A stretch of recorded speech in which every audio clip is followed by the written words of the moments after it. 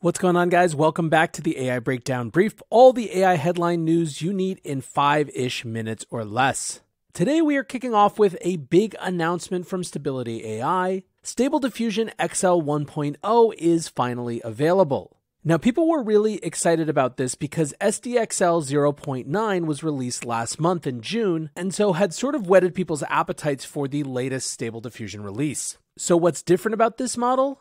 Stability AI discusses a few changes. First, they say, the refining process has produced a model that generates more vibrant and accurate colors, with better contrast, lighting, and shadows than its predecessor. They also say that this model is faster. Quote, the imaging process is also streamlined to deliver quicker results, yielding full 1 megapixel resolution images in seconds in multiple aspect ratios. Now, all of that said, there was one feature that beyond any others was the thing that people were most excited about. Certainly, it's the one that I've been waiting for, and that is the fact that you can finally put actual text in your image creations. That is the way that Stable Diffusion closes out their announcement video. They write, "Dream big, then make the text match." And yes, there are a number of images that all say "dream big" in different ways. It's been less than 24 hours, but so far people are really excited about this. Rupranisto writes, SDXL is the real deal. Preparing images for my next AI Gen short film. I prefer these over what I can do with Midjourney. Better depth of field, more variance in layouts, better control, not so glossy. Now, interestingly, according to an SDXL technical report, Rup is not the only person making that comparison to Midjourney and finding XDSL comparable or better. The CEO of Stability AI posted an excerpt from that research from the section called Comparison to Midjourney version 5.1. The TLDR is that after 17,153 user preference comparisons, SDXL was favored 54.9% of the time over Midjourney version 5.1. Different categories showed where the model excels compared to others. In the food and beverage category, people preferred SDXL over 60% of the time, whereas on the other end of the spectrum, in images that were identified as abstract, people preferred SDXL less than 45% of the time. Obviously, what really matters when it comes to just how useful these tools are is consumer choice and understanding which tools are better for which purposes. Indeed, in that same tweet where Ahmad shared that, he said, of course, Midjourney will get even better and community will make SDXL even better and more flexible and powerful.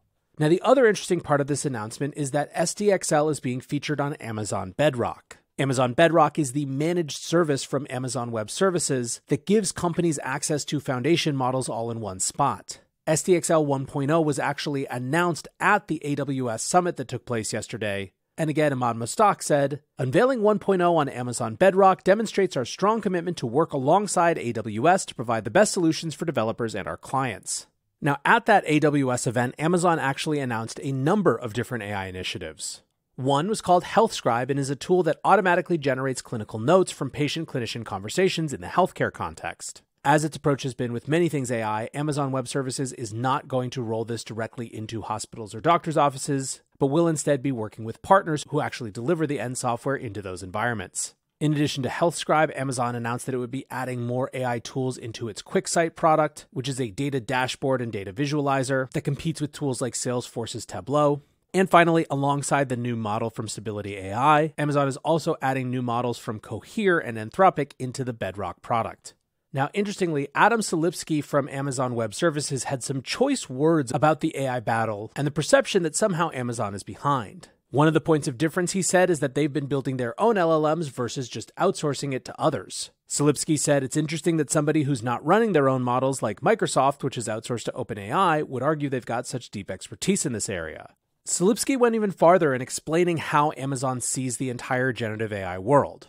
He said, a key concept here which others don't seem to be embracing is that customers need choice in generative AI. Customers need to be able to experiment. We're maybe 3 steps into a 10K race, and the question should not be, which runner is ahead 3 steps into the race, but what does the course look like? What are the rules of the race going to be? Where are we trying to get in this race? If you and I were sitting around in 1996 and one of us asked, who's the internet company going to be? It would be a silly question. But that's what you hear. Who's going to be the winner in this space? Generative AI is going to be a foundational set of technologies for years, maybe decades to come. And nobody knows if the winning technologies have even been invented yet or if the winning companies have even been formed yet. So what customers need is choice. They need to be able to experiment. There will not be one model to rule them all. That is a preposterous proposition. A central element of our approach is choice for customers. So to get to your question, Amazon is building its own models, but we don't think that's the only answer for our customers.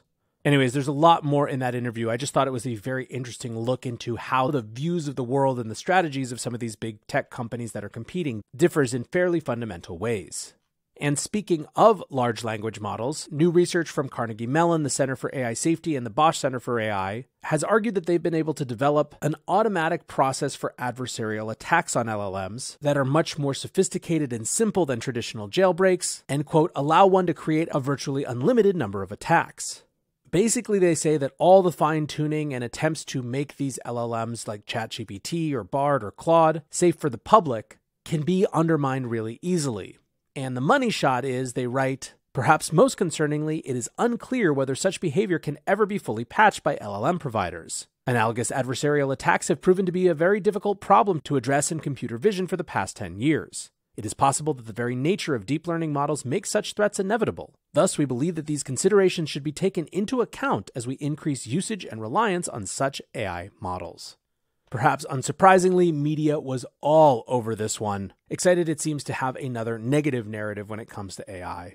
Lastly, some news from the other side of the world, at least for me, it may be exactly where you are. Nikkei is reporting that the country's government has signed a deal to use Microsoft and OpenAI technology on a trial basis for a number of different tasks, including analyzing government statistics.